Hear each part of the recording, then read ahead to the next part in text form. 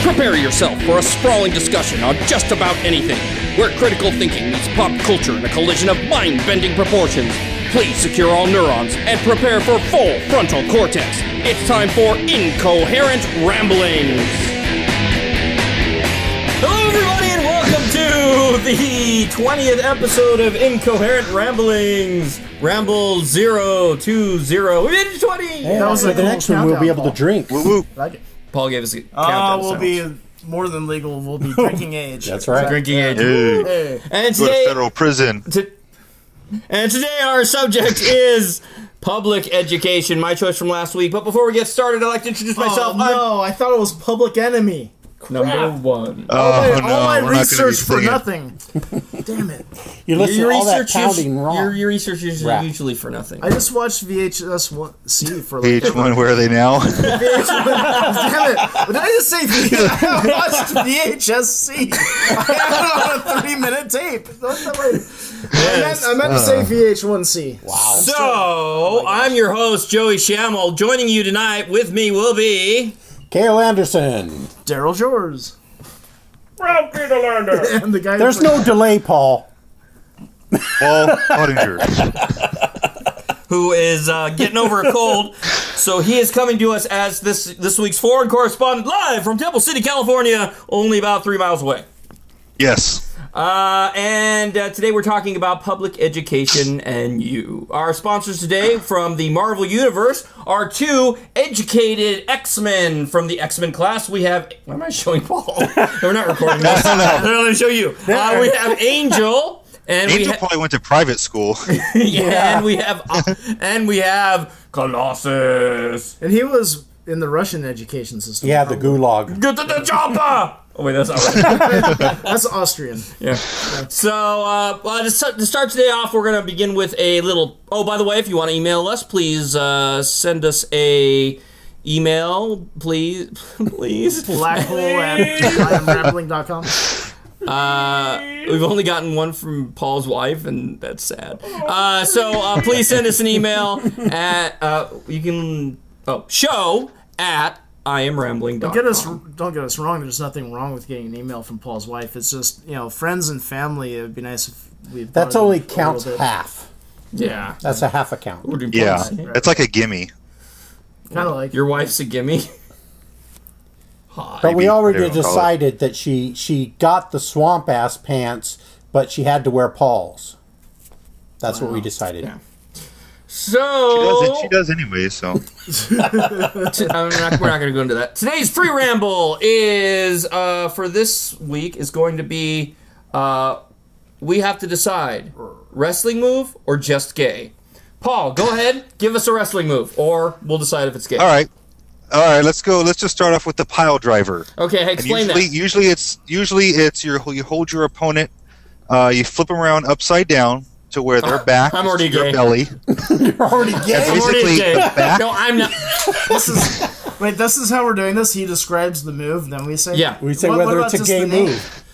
The only thing is, I think of pile driver, if the best defense against it is called the mine shaft or something like that, then it's probably kind of gay. Okay, pile driver. I say gay. All right. Yes. Oh, no, but he needs to describe it too. Okay, describe it. All right. Okay, so usually it's back to belly upside down. Yeah, you're right. These are going to all sound gay. The back of your head is in the person's crotch, and then you slam their head to the ground, and then lay them on the ground in front of you. All right, I got the call on this one. Okay, right. I got the visual, and that's pile driver potentially gay, but a reverse pile driver if your head's facing the opposite direction, very gay. All right, Gail, what do you say? Gay. I go gay. Okay, next one, Paul. We'll do 3. All right, let's do the Boston Crab. Okay, it's usually. Wow. Okay, you lay your opponent on the mat, laying flat with their face down, so laying on their stomach. You get over their legs with your back to their head, and pull their legs up over underneath your arms, and basically arch their back reverse. You know what? I'll go ahead. What the hell? Except for the name, I'll go ahead and go wrestling move. You know what? If that were done with a woman, it would be kind of hetero. Well, why do these wrestling moves have to be gay? We're presuming 2 male wrestlers, right?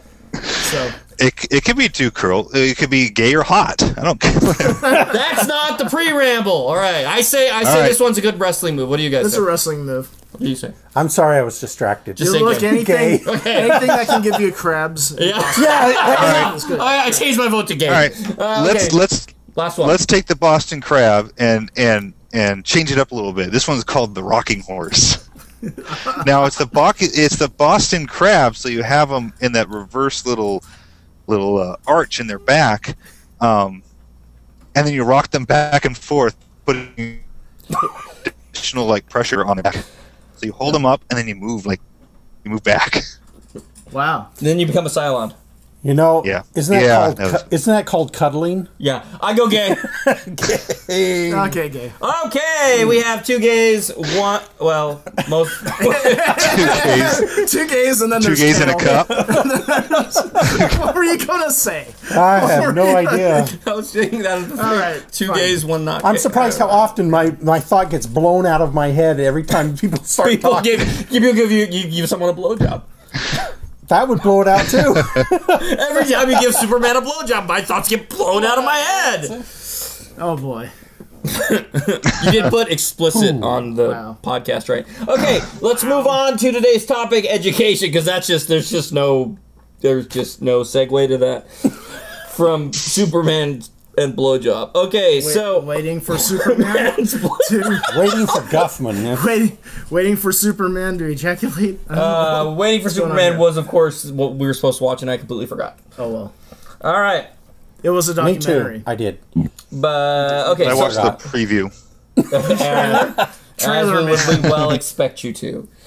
Well, I had seen it before, so I read a synopsis of it to catch up. All right, let's go. Let's start off with education and you. Let's talk about our experiences in public or not, if we were in private, education. Who wants to start off with that? Always looks like this. Okay, I'll go ahead and start. I'll start. I was educated with 2 of these guys. We went to school together, so our experiences will probably be similar. Temple City High School. Wait, I'm going backwards. We'll just say Temple City Unified School District, which was a public school. And as far as I'm concerned, it all went pretty well for me. What do you guys say? It's a I can speak. It's a highly rated school for the California and the U.S. overall, but public education is still public education. It is indeed. I mean, we went to Longden Elementary School and then Oak Avenue Middle School, junior high. I do have to say that And some of Temple City the AP classes were, they were good for preparing for college, I think. Oh, I made the little biggest bit. mistake taking an AP class. Yeah. Girl I liked was in the AP AP Economics. Oh my god. I went to that class just because she was in it. I knew freaking nothing. I mean, they're talking about, you guys are learning how to balance your checkbook and regular economics. Yeah. And I'm learning about Yeah. the long-term and short-term of business plans and all that. I was like, what the hell? You're learning about how to invest in derivatives. Yeah, exactly. Yeah, that was great. So, okay, what's your experience in Well, education? I went to Arlington Elementary School in Murray, Utah, which is no longer there. It's now the City Hall, but same building. That's Which weird. that's telling, isn't it? Why does Arlington make me think something about World War II? There's a Because the Arlington Cemetery in Washington, That's D.C. why. Okay. Yeah. Yeah. That would That be makes it. sense. And I don't know. It was an okay education. I don't know. It wasn't anything. They weren't considered bad or good, but we all kind of got out of there speaking and reading and doing a little math. So I guess we did okay. And then I went to Basics were all covered. was it Hillcrest Junior High, where my 7th grade teacher was so bad that it turned me off from math. Turned you off. And so I stopped doing math at that point in time. Math no longer turns That's them when on. you took up wrestling. That's it. Wrestling. Because wrestling is done with girls. Oh, okay. You're not a professional I wrestler. believe. No. Just for those who don't know. I'm hoping I don't get this wrong when she listens If to you've this. gotten paid, you're a professional. That's true. My wife, I believe, went to private school for elementary school and then moved over to public school. And I think that worked pretty well for her. Now, what about adult experience with education? I'll go with this first because I'm a teacher. I teach in the Los Angeles Unified School District, which is kind of why I chose this, because there's been a lot of crap going on, especially with my school, which I may talk about later if you're lucky. And so I have had, for the last 12 years, a very personal, first-hand look at public school education and its ups and downs. What about you guys? Because Daryl, you're teaching now, but you're doing public school. Well, no, I was teaching adult school. But isn't that? Well, I mean, yeah, it's public though. Yeah, it's part of El Monte School District, and adult school is just a little different from. It's kind of like a repeat of like high school level classes for people who messed it up in high school, more or less. So. It's not quite college level, so. Gotcha. Yeah. And what Every about you, Tim? time. Now, with adult school, do they have to? Well, Do they have to pay to go there, Daryl? It used to be free, but then they started doing some. I'm sorry. Every time you say adult school, I keep thinking this is for porno stars. No. And when he said, "Do they pay?" and I thought, well, of course they pay. Yeah. Well, I took Cock sex. 101. And So what I was, I don't know. I'm blanking on terminology here, but there is a fee Get now. blown out of your mind. So okay, so they have an incentive. I mean, they're out cash Right, if they don't right. go to school. and I don't want to paint it as if, like there is a GED section there, but the rest of it is vocational. So it's a lot of specialty stuff, poked my just eye out. how to do certain types of vocations and jobs and things. And then there's also the nursing RN program is really big over there. So I was being a little flip by saying it's kind of like high school level because it's really not. you guys hear It does that go beyond little sound in the background there? Yeah, I think he's got Venom breathing or Bane breathing in the background. What? Oh, there's a little bit of noise coming from your. Don't worry about it. It's fine. What about Kale? What about you? Your experience, dude. Hey, Kale. What about your experience with public school as an adult? Well, public education. My wife teaches third grade in the public sector, public education sector. So I've been to her class several times, and I'm just amazed at how parents have abrogated their responsibility to teach their children anything. Okay, but I think what's most important is that you define the word abrogated, because it sounds like abracadabra, Yeah, but dude. not quite. They have Dude, said, you just blew I over do not her have head. it. I don't have any responsibility whatsoever for something. Abrogated. Very good. That's very good, because we're It going to get reminds into me that of later. abrogado. Well, let's bring that in. Why don't you tell us more about your opinion on public education today? Today, well, I think it's so far. We're teaching, 18th century methods of how to teach people. So I think we're way behind on what we should be doing. And I'm sure we'll talk more about that. What should we be doing? Well, we should be putting in a lot more, self-regulate. That's not regulated. Self-paced education, and doing that with programs through the computer.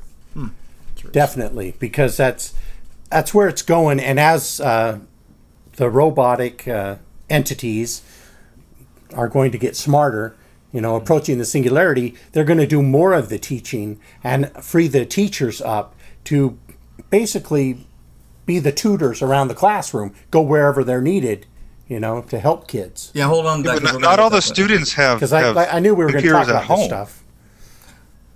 Yeah. What was that, Paul? I said not all students have computers at home, so if you teach them, high-tech stuff Oh my god, that was weird. Did it Cylon? No, your voice is off from your picture. So when you were doing that little scary stare thing, you were talking. It was very. It was like you get 2 pauses with speech and then That's speech without any movement. Okay, well, nobody at home knows. We're gonna move on because nobody at home knows what we're talking about. So go ahead. Paul, you want to say what you think about very visual education today, public? What are we on education today? I think No. What's your opinion on public education in the today time? In the today time? The time of today. The time of today, as of right now. Right now. Public education has its place. Oh yeah, That's very political, I know. That was very vague. And Very vague, it was so profound. Profoundly vague. My wife teaches in LA Unified, and my friend Joey, of course, teaches LA Unified, and Linda teaches in South and a lot of Whittier. teachers. And what I feel is that there is a problem with public education, and it's just the system. It's the system itself. It's not letting teachers be teachers. They're not allowing them to educate. They're just having them regurgitate information for these tests that they have to do. What do you say, Daryl? To the test. in its current state, I just kind of feel like education is past due being modernized a little bit, because one of the things I think about with kids today is you have to prepare them for a world that no one knows what it's going to be like. 15 World War years from Z. now. Oh yeah. Well, then we'd better have more classes about how to, grow your own food and Shoot zombies in the head. How to throw an axe straight for the forehead. That'd be good. How to do first aid with That would be a good one. yeah, with cabbage leaves. And, I wonder if Canada and Australia is called World War Z. right? Probably. Hey, dun. Doesn't sound as good though because it doesn't rhyme with 3. One thing with Hey, public is that a education is we don't hoser teach or is it practical zombie? education anymore. Practical. Like electronics, or they're cutting wood shop and Well, it was good cutting auto wood shop. shop Well and done. stuff. The electives are Yeah. going away. And there. Well, in fact, So that's kind of one of the things that. Okay, you first. Oh my god. like I felt like when we were in high school that it was the counselors and stuff really focused on the students that were going to maybe Harvard or the big schools and stuff, but the normal kids who were going to like Cal State or community college and stuff, it's just kind of like they just kind of pass them along and just like, okay, you pass all these requirements, just move on, and then good luck. And then on the other, and there's the students that who weren't going to college, where what are they getting out of high school when they get out? If they had the auto shop going, maybe they can be more of a mechanic, or if they have the home ec, then it's like cooking or anything. So it's almost like those classes are thrown into the adult high school, where if you don't learn that as in high school, but if you're going to do that later, then you can go to a vocational school or just go learn that later. So, but they're kind of thrown away to the wayside. So I wish those programs were still in most of the schools. Yeah, and I completely agree with that. In fact, I almost think that electives should start earlier in education, because that's not around until you're in high school typically. And I guess you get some of it in junior high, but we definitely have to get kids understanding reading, writing, and arithmetic. Don't get me wrong, but I think that you can start giving them options about feeling out the things that interest them, and that's part of the value of a great education, is having an interested pupil who wants to learn the subject. So you lose a lot of that when you force them to day to day just keep learning all the stuff that might not light their fire, and I think it leaves some students behind. I think that's why we should that up through 2 years or community college, a 2-year degree should be mandatory, just like up through high school is now. Because of our modern society, they're not getting enough to actually enter our society and be beneficial members of it without 2 more years of college. There's a kind of educational inflation going on now, where the job that used to require a master's now requires a doctorate, etc. Exactly. So, Hey, Joey, what do you think about public education? Well, let me tell you, because, I have thoughts too on public education. Can I talk? No. Yeah. There's so much silence here. I think you better. Yeah, that's my job. My opinion, just real quick, on public education is I kind of agree with you guys, but I think as an elementary school teacher, I understand, like Daryl was saying, the importance of reading and writing and arithmetic and how hard it is to teach anything else until you get past that. And it's hard for me to get past that because the area I teach, and because I'm currently teaching in special ed, I don't get past that with my kids, which makes it very difficult to teach anything else. But once you get past the basics and people can read and write and can do basic math, then you get to the point where, well, is the education system today adequate, especially, and not just in public education, but in private education? Because if you think about public education, it is a relatively new idea where everybody gets taught. You know, if you go back even just 100 years, the idea of everybody going to school is a relatively new idea. And so being able to teach everyone, I don't think we've figured it out yet. I think it's almost like a new science. It's just we don't look at it that way. Well, it's an industrial age product, as you said. Ah, very good, yeah. It seems kind of like it's designed like a factory. You know, you have uneducated students at the beginning, and you put them through the assembly line, and you're supposed to have educated students on the output. And I think we have to lose the kind of factory floor design of education, how it seems to be this assembly line of give them this, give them that, give them the other, and they're all going to come out homogenous on the other end. Well, they were all heading for the factory, and that was what the education system was set up for, is that everybody had to be at a certain level to go work in a factory, and that's what they were taught to. Yeah, now it's actually comes to the point where education is really to become a well-rounded adult individual that can make it in society, not just in a factory or in a job. And I think that's kind of where things are changing now. I mean, we're all going to have a job someday or something to that effect when we grow up. But I don't think the classic notions of what a job are the same anymore. And so it's not such a uniform machine. You know, we're not just making one part anymore, if you want to look at it that way. We've got to have more flexibility in the education system. Well, the hard part too is you're trying to teach to a broad spectrum of students. You have the really bright and the really dumb, and you know, you got to get somewhere in the middle, and that's where you're going to have to teach, because you don't know every year, you know, that your students is just the neighborhood. So, well, I'll tell you the biggest problem from a Cylon's point of view. From the Cylon's point of view. The biggest problem from that education, as I see it from what you were saying, Paul, is you got two things. You've got age level and instructional level. And while in the best case scenario they are hopefully in the same place, the truth is they're not.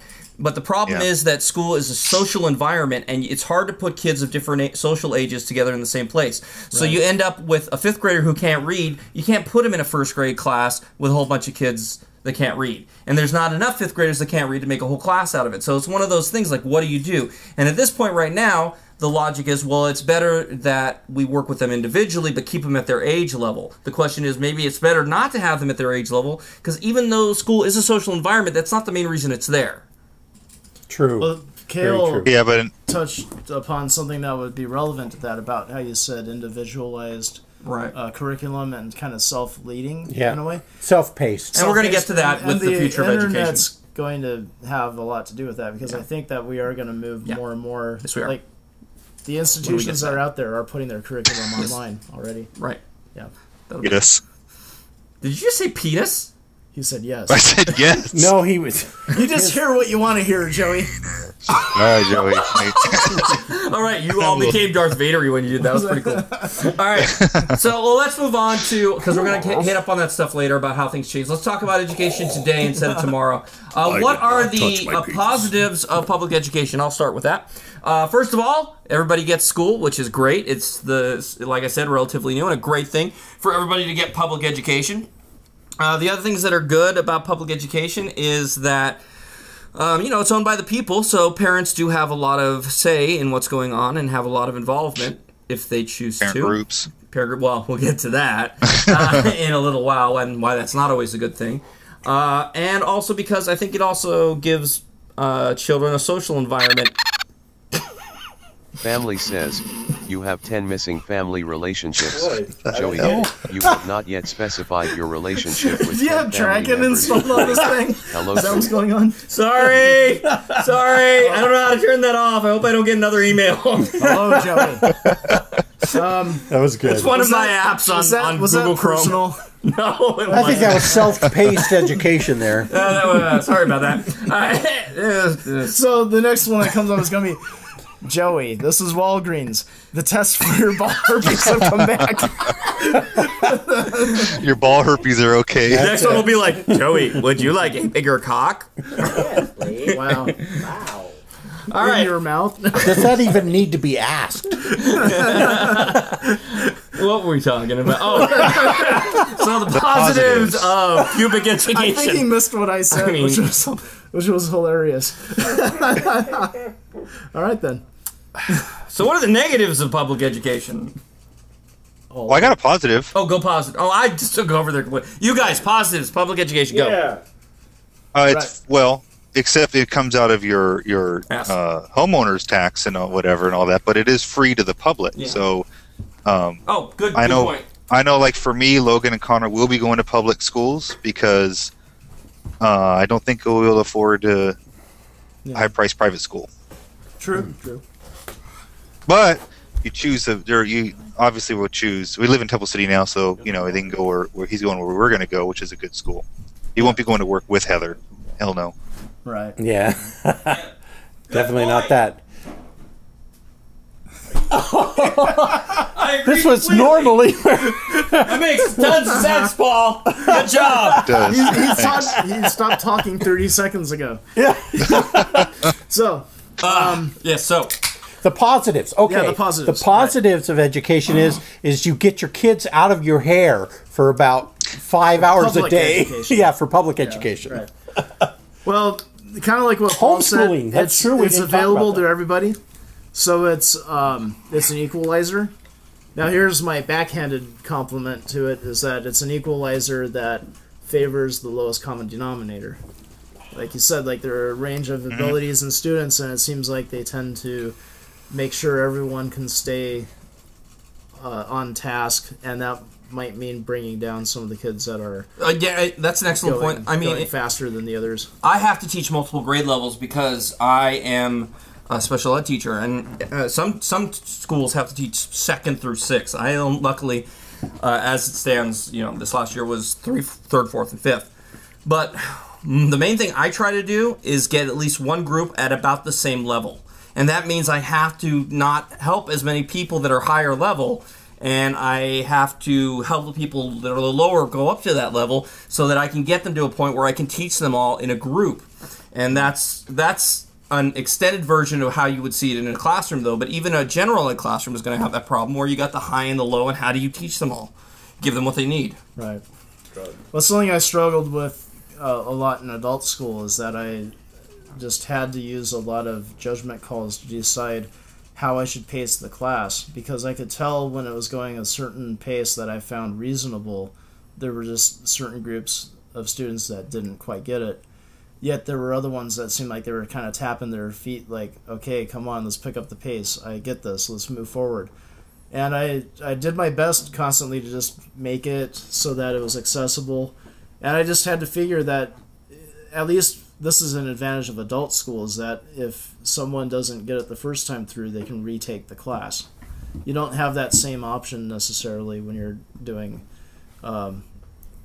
primary education, because when someone repeats, that's just a big mark of failure that they, didn't progress to the next And grade. it doesn't happen very often. Why is it Right. that they don't separate the subjects for everything, so that you have like maybe a homeroom teacher, but more like farther up in education? Why don't they do that in elementary school? We actually have tried it before, and in the upper grades it works a little bit. But the main problem is because in lower grades through 3rd grade, you're basically teaching reading. And so what you're doing is, as you're teaching reading, you're bringing in other things. And you're teaching basic math. And that's really all you're doing the whole time. You want to bring in social studies and science, and you do, but it's all kind of in the guise of they need to get this reading part. the whole thing is the change from 3rd grade to 4th grade is up until 3rd grade you're learning to read, and then 4th grade and on you're supposed to be reading to learn. That's what is the demarcation that hopefully happens. And so that's why you will hear 4th and 5th grade and 6th grade classes like we did when we were in elementary schools. We did split up. They had reading groups at the same level and math groups at the same level, and that's why they do it, I think, later on too. That helps a lot. But yeah, in the younger classes, that's more difficult. It takes a bit of responsibility of your own education to go from one class to another, and having multiple teachers. You need to be more responsible for your own education because one teacher has so many kids, and it's harder for them to focus on just one or two or just 30 kids or whatever. And the class sizes have a lot to do with this too. Yeah. You know, like you get too many students, then you can't give them the individual things that they need.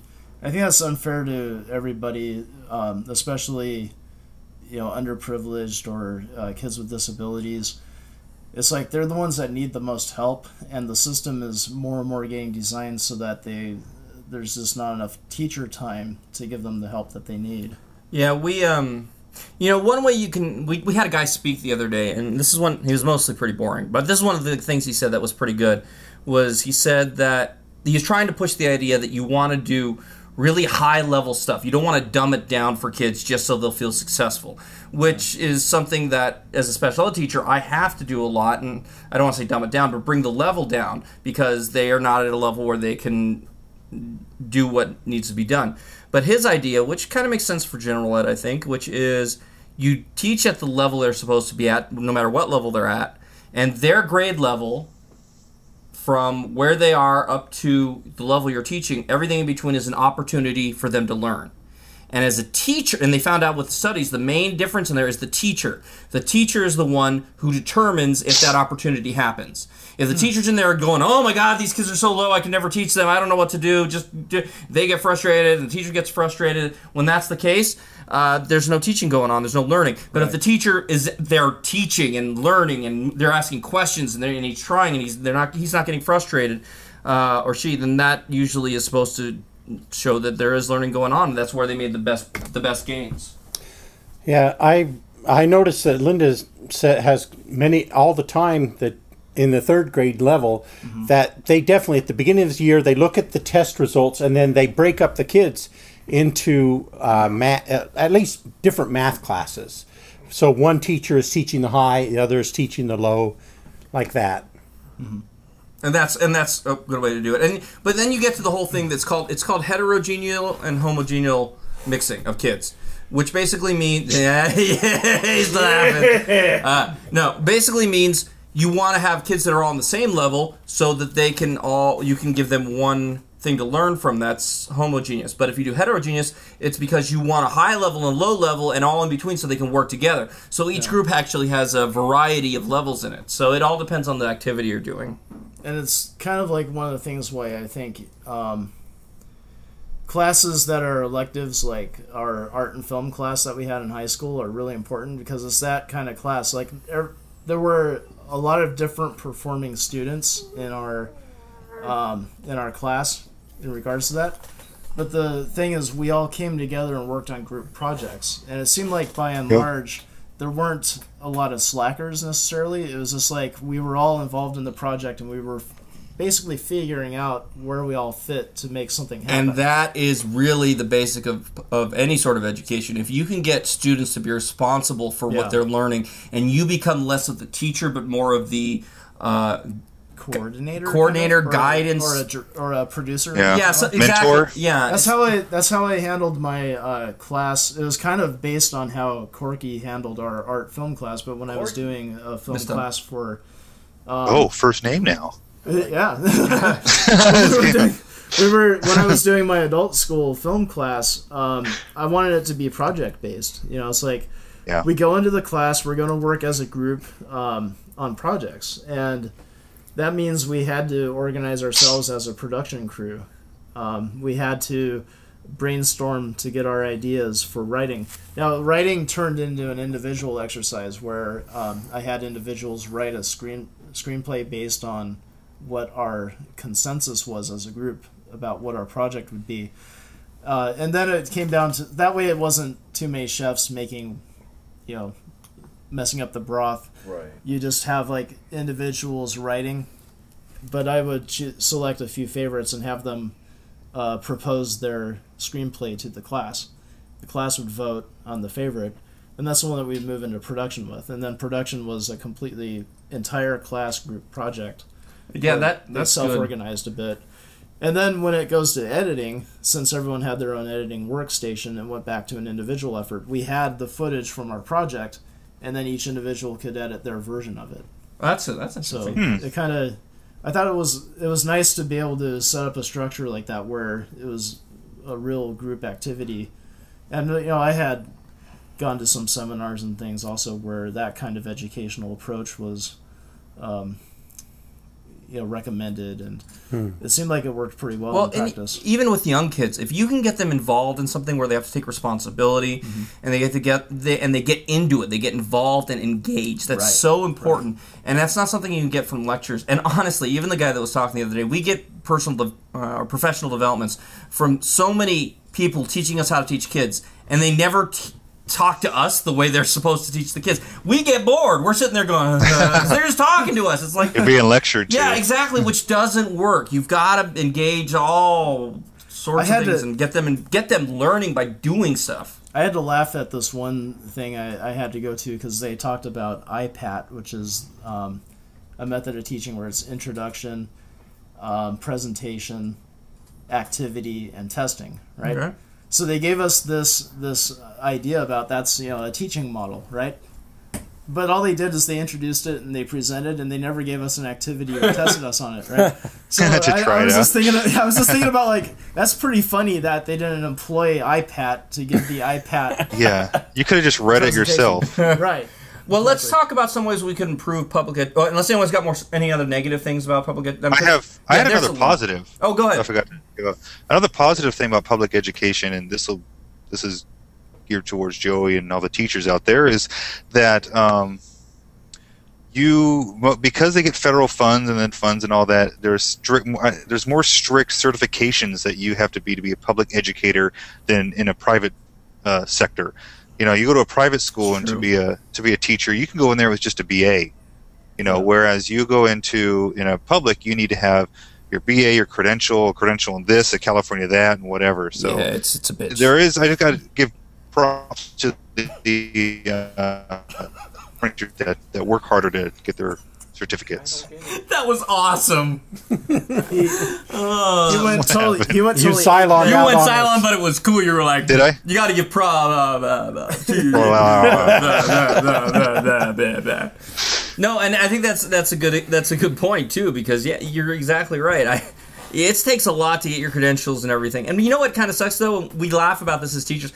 I didn't really learn that much getting my credential, though. You don't. I did not learn much of what I use. I did not get from learning my credential. It's from teaching in Watts and going through hell the first few years, and then you get it. Well, that was my experience, and I wasn't sure. I think that's anything. I wasn't sure if it was unique to adult school or not, but that's it. Like, when I went through the initial training and, like, the testing and everything, and I got my credential, and I'm like, they never actually told me how to conduct a class. Exactly, and that's the thing. And then you figure it out after I probably sucked at it the first year I did it. I think I got better. I think that's a huge problem with public education and teaching, is that the credential process and the teaching process is really great in the theory of education, but it's theory of education. And until you know how to teach, theory of education is just crap. And it doesn't do you any good. You need to know how to handle a class, how to take care of behavior, how to deal with how to present your material, how to keep kids engaged. And then you might get one or two classes on that, but for the most part, it's no. Yeah. They don't give you a lot of practical know-how. No, they do not. They give you some kind of it seems like nondescript theory about how things happen, and it doesn't help very much. I was not prepared at all when I went. That's why where the apprentice process probably is. That's why they used to teach. That is how you learned how to do anything, was through the apprentice process. Maybe that would be good. Like, you have to be a TA for your training. That would be actually pretty good. They didn't have any teachers when I started. They just threw me into a classroom. I had no teaching experience. That was. Did you have to do student teaching? Nope. Well, I did it. Here's the funny thing. You have to do student teaching before you get your credential. I had already been teaching like 5 years by the time I got to that point.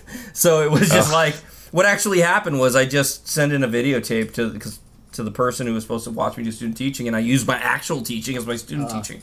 Nice. Because when I went in my first time as a teacher, I had never, ever taught and had no training on it. I basically took the CBEST, which is an easy test. If you want to sub, that's all you need. And I passed it, and then I went in for an interview, and I basically told them who I was, what I wanted to do. They said, okay, you're hired. Because this was back when they needed teachers real bad, about 12 years ago. Yeah. But yeah, and then I learned everything. The credential classes didn't really help. Very rarely. I think that's like most jobs. It seems almost every job I've ever had, where you go in and you may have been taught how to do a job, but when you get there, you have to learn how to actually do the job. Yeah. In any job. That'd be interesting. The thing is, though, like, it's so hands off, though, because like in a lot of other business situations, you would have your colleagues around you that you are working on the same thing, or you're part of a team or whatever. Mm-hmm. But with teaching, like Joey described, my situation was much like that. It's like I had zero teaching experience, and then all of a sudden I'm in a classroom and I have a room full of students expecting me to teach them. Yeah. And there's no one else there with any authority. Yeah. You know, so it's all on you to figure it out, and it can take some time, you know. That's what I had to do, like, you know, at our library, I'll teach just literacy instruction and stuff, and it's just like, hey, Paul, there's like an English 105 class, some freshman English class, I need to learn how to use databases and search for stuff. Can you do it? Okay. And it's just like, all right, I got to fill up an hour of showing them stuff, you know, and teach to their level. I can't be talking about, you know, library lingo and think they know everything and stuff. So it took many classes to finally get like a routine out of the whole thing. Yeah. And that's another thing, jargon is that part of every job. There's jargon that you learn, right? And you have to. And teacher jargon is alphabet soup, like my iPad example. Oh yeah, like acronyms up the ass, which would be AAUA. Right. But no, yeah, it's really all over the place. But you know, I'm kind of find it interesting that with a lot of private education out there today, that companies don't start their own universities like kind of as an entryway into their company or something like that. It's sort of like a mixture of college and the apprenticeship that Kale was talking about. Because it seems a big company would benefit them to have their own university. Well, that's why they send people to. They're always sending them out for seminars. Yeah, but before you get a job, you have to go through like our school or something. I don't know. How can we improve public education? I'll give you one. I think there should be more teachers, and this is how I feel it should be. And this is not going to happen because it would probably fewer administrators. Probably, but here's the thing. I think every classroom should have 2 teachers, and I think one teacher should be responsible for specifically the presentation of the lessons, and one teacher should be responsible for the individual instruction of the students. So in other words, one teacher is seeing where the levels are, looking at the test scores, and seeing where each student needs to be, and while the teacher's teaching, going around and knowing what each student needs. While the other teacher is looking at the class as a whole and teaching the whole class together. Because that's one of the problems, is that I always don't have enough time for one or the other. Yeah. If I take time to individually work with the kids at the level they need to be at, I'm neglecting the entire class and have to find some independent stuff for them to do, which they're not always ready for. And on the other hand, when I'm working with the whole class, it's hard to get to the kids individually. It's like every class should have a TA. Yeah, well... But I was going to say, that it's a TA, you need more... But yeah, you need more than a TA. You need another teacher who is at a teacher level, who understands what it means, who can either teach... And maybe you could switch off, but you've got one teacher who can focus on more of the lesson, and one teacher who's focusing more on the data, the minutia of the kids and where they need to be. You're saying like a tutor. So basically you need a teacher and a tutor. Right, but that's what I'm saying. Not really a tutor, because what I'm saying is these are both responsibilities of a teacher that you have to have at that level. And I guess you could call it a tutor, but at a teacher level. Right. A tutor that's a teacher level. Right. Basically is taking care of the minutia of the students, their levels, and where they need to be, while the other teacher is taking care of the level of the class. Let me ask you something about that, though. having two teachers, like one doing the individualized stuff and the other one doing like maybe say a broader lesson, wouldn't they conflict with each other? Because like, say you're the teacher giving the lesson to the entire classroom, there might be this other instructor that's sitting down with a particular student to give them a hands-on lesson. Wouldn't you be like kind of talking over one another? Well, no. Well, first of all, you would lesson plan together, so you guys would know what each person is doing, and you would connect everything together. I have myself and my two TAs. That's kind of what I do with my TAs, is they take two smaller groups aside. So yes and no. I mean, you've got to watch the level you're at, but usually you can make a part of the classroom where you're working with a group which isn't bothered by the other teacher. I think that's one of the things I like about the project-based approach, is that I think that if you can divide your time between those two areas, even though you're just the one teacher. Right. And so I like your idea. Well, my idea is not going to happen. Having the two teachers, but I don't know if it's necessary. It'd be a lot of money. It's not going to happen. I understand how hard it is to do it solo, but I did find that there were opportunities to do things like that where I could teach, like give a lecture on something as a group. Then when they're doing their activity, that's when I can move around and help individuals who the difficulty is when you're teaching at elementary school level, kids, and especially kids. Do you have a TV on in there or something? No. Because we keep getting... I think it's some of our feedback, actually. It's feedback? Sound. Our feedback? Oh. Okay. I can leave. All right. I don't have a TV on. No, we're hearing some of our feedback, I think, from your... Oh. It's going... It's probably coming through the feed, though, I think. No, but... Thank you, Paul. What I was saying is that at an elementary school level, kids, especially the kids that I work with, don't have the ability to work independently. And so it's very, very, very, very, very, very, very, very, very, very You're right, it is us. difficult. All right. Very difficult to get them to work on their own because they keep coming back up to you, or they don't know what to do. They don't understand. So that's something you got to teach. Yeah. Like, they have to be far enough along that they can at least sit down and give it the so-called old college try. Yeah, exactly. Yeah. I'm not sure you could do this at a elementary level, but one of the things that that the guy who started Khan Academy is suggesting is that where you have one guy...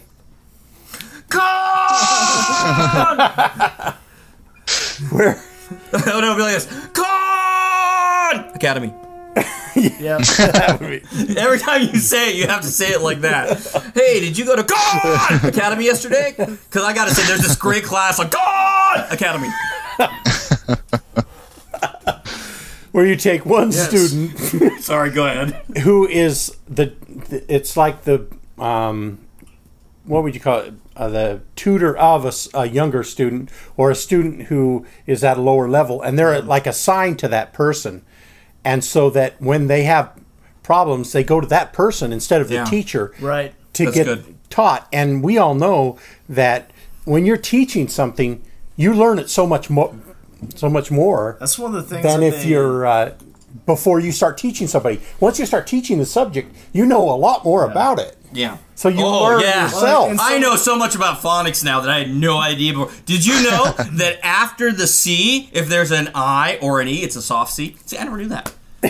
Really? I like a soft C. I won't know the exact numbers here, but during teacher, education stuff, they were talking about that exact thing. They said that as far as retention rates, if you retest students after they are taught something, they retain something like 20% of lecture material, 40% of videos. I've heard that. And 80% when they teach other students. Yeah. So the thing is, That's a big getting thing them for us, involved too. in teaching one another not only takes load off the teachers, it's much more positive reinforcement for the student. Yeah, and Learn by doing.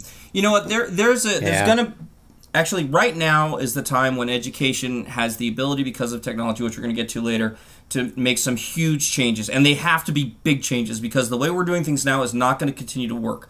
However, there is going to be so much staunch resistance to any sort of drastic change in education, nothing will come about for many, many years. Yeah. The idea of leaving the classroom or the traditional idea of having a teacher teaching a class, which I don't think is the way it should be anymore, and it should start to change now. It's not going to change now because everyone's going to be like, no, that's crazy. No one's going to do. Why do you keep mocking me, Joe?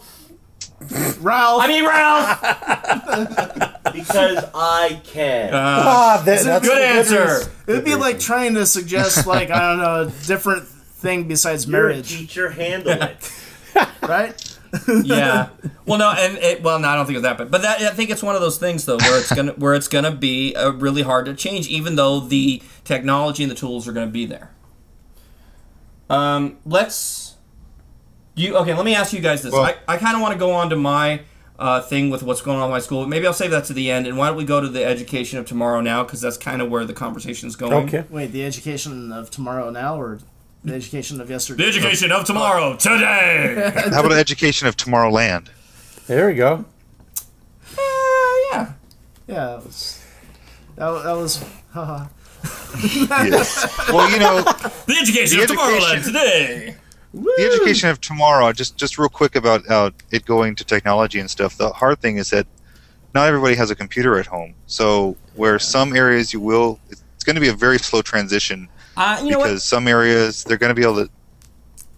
I'm kind of saying I think that's not going to be a problem soon. I really think that in the next 10 years, it's going to get to the point where everybody will have a computer tablets or are access coming to down so computers. fast. Yeah, I think now it's an issue, but I think by the time that we could make the change, I think everyone will have a computer, but it won't be a computer anymore. You'll have access to the internet in your home through something. You don't need a computer. It'll be a tablet, it'll be TV, whatever.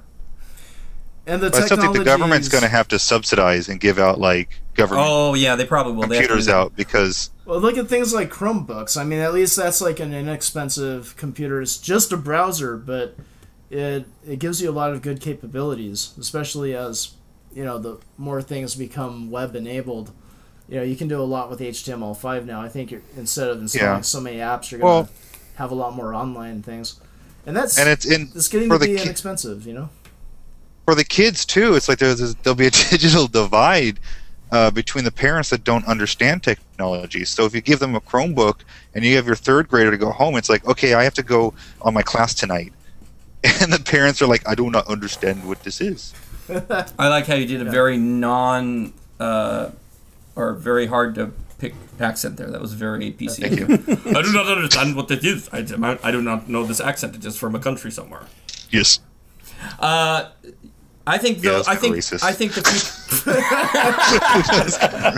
future of technology though is really going to change everything. So let's see, how is it already changing? I mean, I can tell you from one thing that's a big change since I've been teacher is computers have become less of a tool to keep kids busy and more of a tool for kids to use to learn, and more automatic. I can put a kid, it has to be a certain website or a certain program, and I can put them on it and know they're going to learn while they're on it. I don't have to worry that it's just going to be some stupid game, and they're going to enjoy it. When before, I would always have to watch, like, they're going to start playing a game or something like that. So it's Oregon Trail, exactly. And so now the thing is, I've noticed that with technology, that's another thing. The other part of technology that has helped me tremendously, and unless you're a teacher, you may not know this, but a projector with camera. That is huge for me. That has been the biggest help to my teaching, is being able to project. The Elmo? The Elmo, exactly. Yeah. Being able to project on the whiteboard. I know the lingo. Nice. But being able to project on the whiteboard what's on my desk. I mean, that is just... and be able to hook up to a computer so I can project it on the whiteboard. That has been a huge boon to my teaching. That's pretty cool. Yeah, and I've seen Linda using it, and it's so much easier, and also because then and it'll probably be more in the future. Paul just put on a clown hair. Thank you, Paul. Thanks, Paul. And now he's pretending to look like Heather's behind him. Oh wait, that is Heather. Yeah, I was going to have to do that.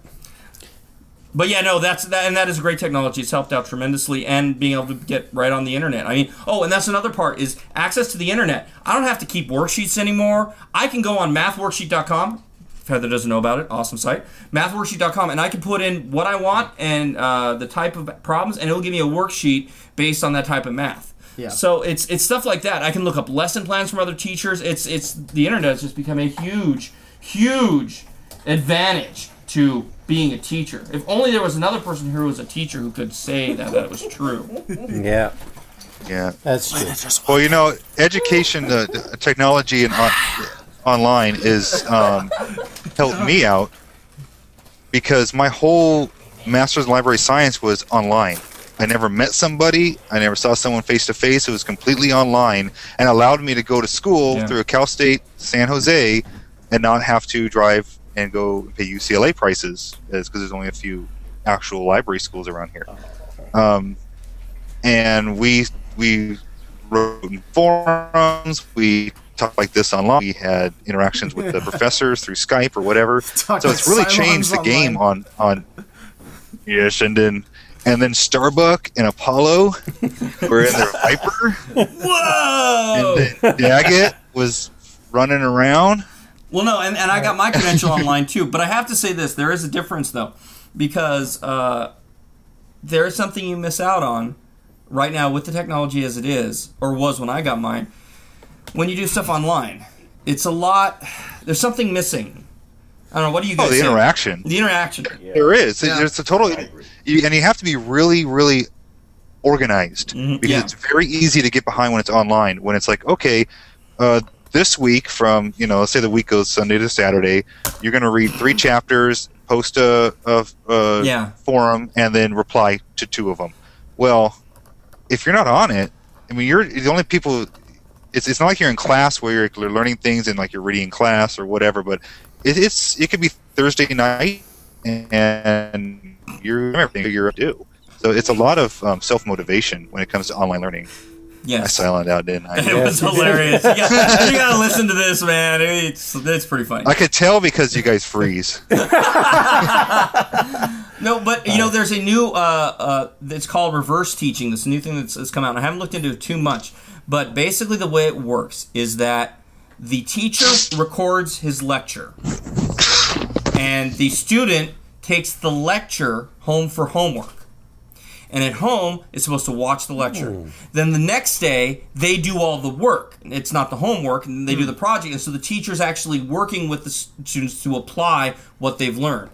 So it's kind of weird. It's that they're doing the homework is to do the lesson, and then the school time is the actual activity, which I think is brilliant, actually. Wait, I said actual a lot.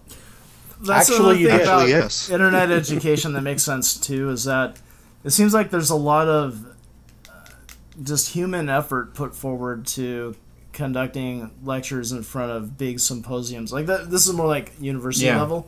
But I mean, how you talked about it seems like there's something missing when you're online. But I mean, there's something missing if you're giving a lecture to 1,000 students in a giant hall, right? So why not record the best lecturers giving the best lectures and let everyone watch that recording? Well, that's kind of what they did at MIT, right? Yeah, well, and that's just it. I think what's going to happen is, at some point, as the internet gets more organized, you're going to start to see that people are going to find the best lectures on the best topics, and those are going to be the ones that are going to be used to be shown. And I think that's going to start to take over the basic part of teaching. But I think there's always going to need to be some sort of interactive something. Yeah. But with like we're talking with Paul now, and besides the silencing out, we're interacting with him pretty well. And the fact is, in another 20 years, I mean, the virtual reality or whatever, it might be as much as you need, and so that's all you need to do when you need to have the interaction. You may not need to be in the same room with somebody to be in the same room with somebody. You won't. That's definitely true. I think you won't need to actually. Every time you want to meet somebody, it's going to be, well, we'll just pop into a virtual reality room and have our meeting. That's going to be the change I think that needs to happen to education. Is it's going to happen at home. You're going to get online. You're going to interact at certain times. There's going to be lectures you need to do, and there's going to be this whole almost education that's planned around you, and you go with the groups you need to go to through the internet. And I think there's going to be a big push against that, though, and I think that's going to be the problem. My kid's going to be born in a couple months, and that's the revolution that my kid's going to be going through. And as a teacher, I know that a lot of what's going to happen is, my kid's going to go to public school probably. If we can get him to private school, that's great, because, we're in Los Angeles, and I teach here. And even though we're not in the Los Angeles Unified School District, well, there's problems with private schools too, which we'll discuss in a little bit. But if I could homeschool my kid, I totally would do that. If there was some way to homeschool my kid and let them get interaction as well, I would love to be their teacher. I think that would be awesome. Making a frenzy. You should talk to Dan. Chippy? Reno. Yeah, he actually homeschools his daughters. Really Yep. interesting. See, I'm worried about the social But yeah, it's interaction part. too bad Booger's not on because Anissa homeschools. Oh, their really? kids. Interesting. I need to talk to them about that. Because I don't know if it's something I want to do, because I think interaction is very important. Yeah. But, Yeah. But by the way, another thing I think needs to change is the amount of time for school. And I know I shouldn't be saying this because I'm a teacher, but there should be no summer break. There really should That's not. one of the things that Solomon go to- yeah. says too. In Go to his year-round? thing. We should be Yeah. not year round like No. they had it, where you're getting all this time off. Year Always. round, where you're Yeah. getting right now the school year is 180 or so days. It should be about 200 and something days, 220 or something. Right. And the school day should probably go until 5. I would have hated that. I know I would have hated All it kids too. would, but But it's what It should would- be yeah, happening. it It is. really is. I mean, if I had that extra time to teach these kids, I would have geniuses coming out of my class. And the fact is, as teachers, it is tough. You ask teachers, you say, "Oh, you guys get to get off at 2:30 or whatever." Well, yeah, but we don't get off at 2:30 because there's so no, much. that's more when to the do. class ends. That's when the class ends. But Yeah. you know, if we had more time and the kids were there longer, it almost sounds like it wouldn't work, but it would work. If I had the kids in the class more, I could have more time to teach them, to be independent, to work on their own, and to take the time I needed to do other things. And they wouldn't have the summer to forget everything you just taught and them. that's just And that's very true. That's so archaic. I mean, why are you off for the summer? Well, because we got to take care of the crops and stuff. yeah. What? Is that what it was for? That's what Yeah, it's for. it It's still originally was around. for- Yeah. Yep. And as much as I love having And time daylight off, savings time. yeah, and Until Heather start growing something in the garden, then. as much as I love having time off, my best time. Hey, I gotta tell you, when we were year-round school, I would have 2 months on, 2 months off, 4 months on, 2 months off, 4 months. I love that. Oh my gosh, 4 months of vacation a year in increments of 2. But I hated it as a teacher because I would come back after those 2 months and the kids were just like, "Oh, that's fat. I don't know what." What is my name? Yeah. Okay, not that bad. But I think Be careful there because you have the special ed Yeah. class. I Yeah. To our special ed listeners, sorry about that. and I was not doing that. I was doing a dee-dee-dee, Yeah, right. which if you talk to Carlsman, see, it just means someone who's dee-dee-dee. right. Doesn't mean anything else. It means it's dee-dee-dee. Brain farts. Yeah. So this goes on to the next question: Will education ever leave the classroom? And I think that it will eventually. I think classroom will become as archaic as summer vacation is, but people will be afraid to let go of it. Yeah.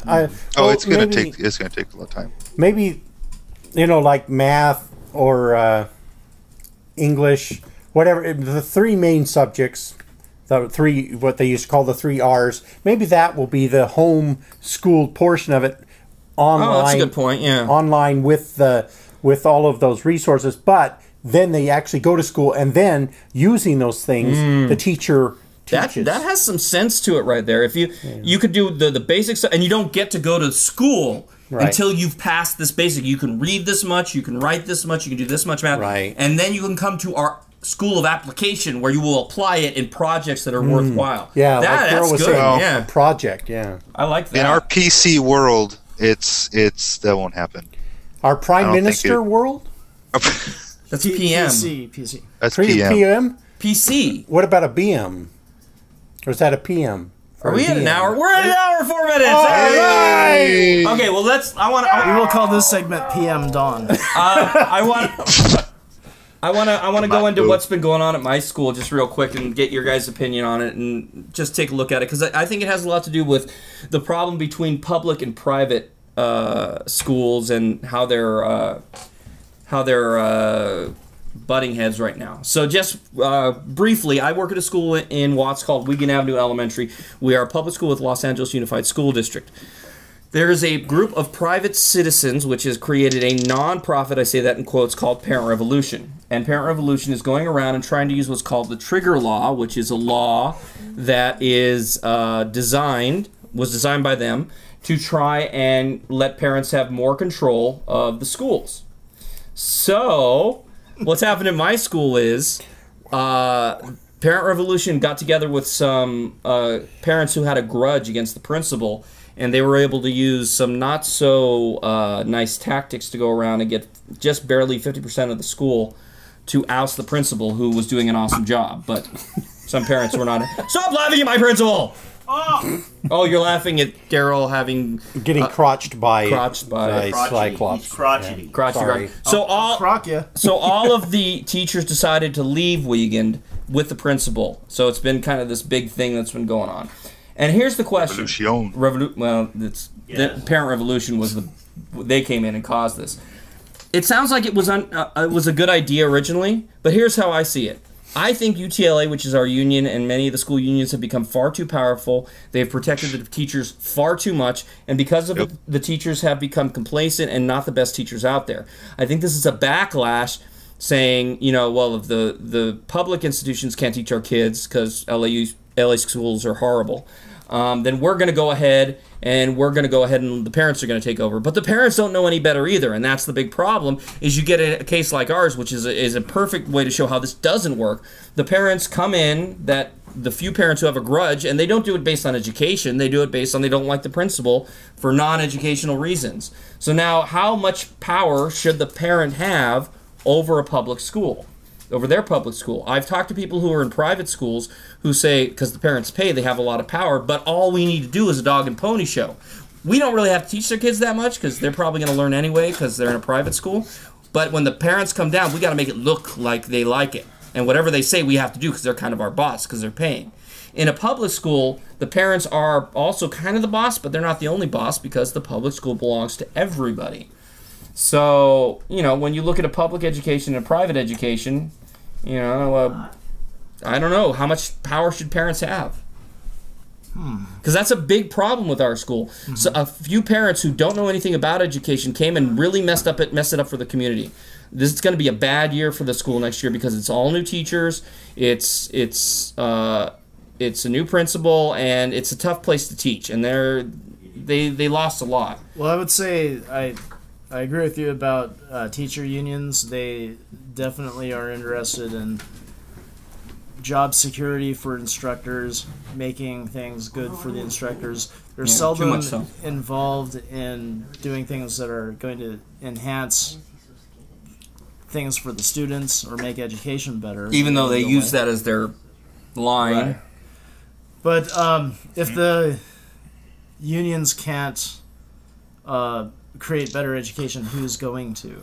Well, and that's the thing is the problem is that it shouldn't be up to the unions as much, but I think the unions is part of the problem. The thing is that the teachers are the ones who know best a lot of times, but when teachers get complacent, they don't do very good. Like any human being, you give them enough protection, you give them enough, we get protections. Nobody think of any job. You can't get fired. I can't you can molest a kid and you won't get fired. Exactly. I can do pretty much anything. I got the same thing in the state. I could tell somebody off and they can't let me go.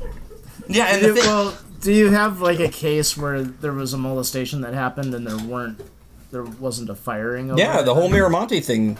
Yeah. He wasn't fired. You go to that room. Was he found? That building. No, and that's the problem. That's part of the problem because there's a lot of protection, and the protection is there for a reason, but it's gone overboard because you don't want to get in trouble and then you didn't do anything. But that usually doesn't happen. I'm not very familiar with the And it doesn't happen thing. because they're protected. Are we pretty much saying that even though he wasn't legally found guilty, he more than likely was? Well, and that was part of the problem was with the Miramonte thing was he was doing things that he shouldn't be doing with kids, and he was doing some illegal things as well. But when it came down to it, they couldn't fire him until the whole thing was till it happened. So what they ended up doing was they paid him to leave. Okay, right. Yeah. And that's what happens a lot of times and where a lot of the money to the school goes, even because they're going to say they're innocent, obviously, no matter what they do, and because of their contract, they can't get let go. It's like Michael Jackson. It's just yeah, a little bit, and it's just one of those things where. Oh my God! And it makes teachers more scared. Teachers are in LAUSD are so afraid of being judged. It's like, oh, don't come in and watch me do my job. Oh, the union. I don't want. Stop it, Joe. Ralph. I don't want the union coming in here. I mean, the union says, "Oh, you don't have to be watched because we know it makes you nervous and it hurts your teaching and everything." And the fact is think of a job where you're not allowed to be watched by your boss. I mean, and the boss can't make decisions about you. But I think there needs to give more power to the principal too to take care of their school and to decide who's going to teach there. And that's a problem too. Is where you go into the private sector, into a company or something. You have your manager, the supervisor. Yeah. If a subordinate they're not doing too well, you fire them. Yeah. You find somebody else who can do it. And the principal can't do that. The principal cannot do that. No. Yeah. Well. This whole thing is actually, the whole union thing is a whole nother podcast. But the problem is that unions initially always are good, and when they gain too much power, then they're bad. Yeah. It's a cycle. And where we're in right now is most people's jobs are being abused. People are being abused in their jobs because they don't have unions to protect them. Yeah. Mm-hmm. There needs to be a balance, a moderation there, and a lot of times there's not. Yeah. So anyway, I think we can pretty much wrap this up. I think that's a good point. The whole union thing, and that's a topic for another time. All right, let's close this up. Public education, yay or nay? No, wait, no, that's that's not. Nay, boo. No, we need it. And, we do, and it has its place, and of course, it needs to be improved. But it's getting the politics out of it and getting the teachers back into it. Oh, good ending. Let's stop there. Yeah. Bye, everybody. Bye-bye. No, Daryl, you're next week. What's our topic? He's right about... Dude, he had a good ending line. Don't mess it up. I'm adding to it. If it sucks, I'm going to laugh at you. I mean, he's right about politics because our system of politics is designed to be slow-moving and deliberate, and so is the educational system. Okay, that's good. You drew the lines there, Paul. I like that. Yeah, very nice. There you go. All right. So next week. Yes. I did them. Oh, I want to add to that. Yeah, go ahead. Just kidding. Next week, Daryl, it's your choice. What are we going to do? We're going to do logical fallacies. Logical fallacies? Can you explain that for me? I mean, for our audience. That would be all of the... For us public educated users, what the hell did you just say? Okay, well, it's tied a lot to skepticism because... well, actually, it's not directly tied, but it's good to know if you want to be rational and logical in your arguments. First of all, it's really good to know the logical fallacies so that you don't use them yourself, and also so you can identify them when someone who's arguing with you is using them against you. And just a couple of examples that are pretty common. The ad hominem attack. Like, I don't like what you're saying. Yeah. You're stupid, right? Right. That's your argument. So that's a logical fallacy. You're not making a logical argument. You're just attacking. It's like talking to women. Right? Hey, whoa! Paul! I think you spoke out loud there, Paul. Paul, you are Paul, you are so right. Watch the emails. Watch the emails roll. Yeah. So Paul, you just made an ad hominem against 50% of the human race. All right. So, is this enough to fill a podcast? Oh, definitely, because there are lots of them. He's going to have to make sure there's a good checklist to go. I'll give everyone a list. Yeah, we need some homework. Give us a list. Give it to us. Here's just to whet your appetite. Oh, yeah. Straw man. Straw man argument. Exactly. It's basically constructing an argument that the opposition never made. And knocking it over because it's an easy target. Oh, I like the straw man. So here's a straw man that's pretty typical. Give it to me. It's like, well, we don't want gay marriage because we don't let people marry animals. Oh, that's good too. But no one on the opposite side is saying people should marry animals. Oh, zoophilia. Yeah. So that's a straw man argument. It's easy to knock down because it's a ridiculous argument, but the other side never made the argument. Right. So it gets knocked down? Yeah. Like an animal. And does it get up again? Probably. I get knocked down, but I get up again. You were supposed to sing the next line, not start over. Oh, I get knocked down. I don't know the next line. That's a problem. Do you have enough to keep me down? I thought it was you're never going to keep me down. No, do you have enough to keep me down? Oh! It's a drinking song. Oh! This is Joey Schammel. Thanks for joining us this week. I have a lager drink. Anyway, get a lot of drinks. A lot of drinks. Thanks for making it through today's podcast. So you can please email us. Drop a beat. We are now being We are now being. This is Joey Shamel. You can find me at Who likes hip hop? IamRambling.com. I'm Cale Anderson. You can find me at romsrants at blogspot.com. I'm Daryl George. You can find me at george.com, GIORS. And this is Paul Hottinger. You can reach me at heyitspaul.com. With a squeaky door. Hey, and keep an eye open for our upcoming treasure hunt to Nevada. No, New Mexico. New Mexico. South Dakota. South Dakota. We're going to bring a map. Bring a map. and a axe. Awesome. And a nap. And an axe. An axe.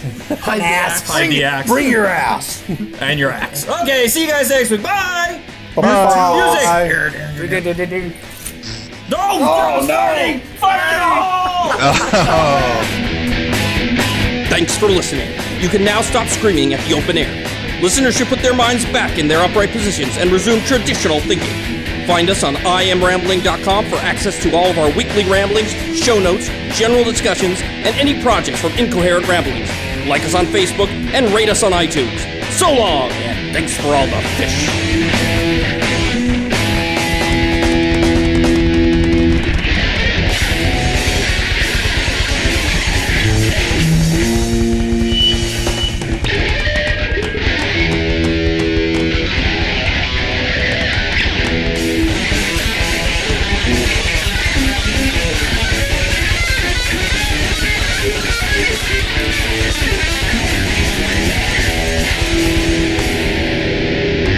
I'm Bane. That's my name. I'm smart, strong, and clinically insane. That's right. I'm coming after you, Bruce Wayne, because I'm Bane. It's a shame. You Bane, you suck! You suck, Bane. Stop the music. Kill them all. There it is. You Bane, you suck! The part I love the most, though, is who likes hip hop?